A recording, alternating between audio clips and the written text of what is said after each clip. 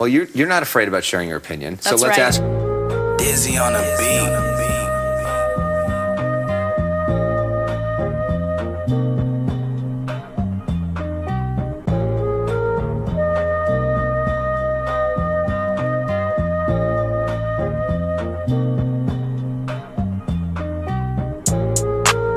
We are suffering right now, and it's not because we're lazy, it's not because we're not working hard enough, it's not because we're not being productive enough, it's because the system is rigged against us, and this administration is only helping their cronies, their corporations, and their buddies, and that's it. Back to the rhymes, back to the times when I wasn't in my prime. I'm a lyrical mastermind in his prime, so I let the past define that I go past the line. I know I'll shine, while these users whine, cause they see me doing fine. I'll make them soak it in like a brine, a barrel poke.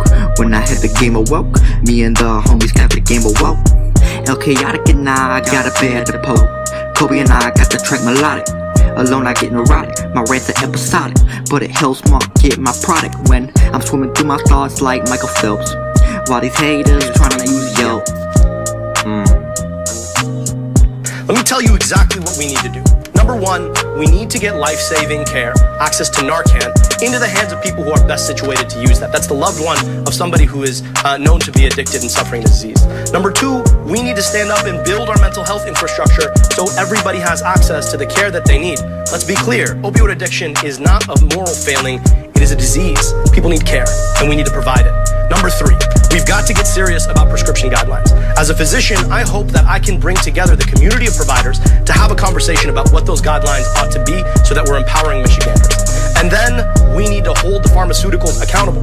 These pharmaceutical companies know what they're doing, and we've got to stand up to it. I can't pretend like I'm some robot that's always neutral. I need to share my opinion, and sometimes aggressively so. There has been an issue with the way traditional media confuses objectivity with neutrality. So I think it is important to show both sides of a story, which is what we do.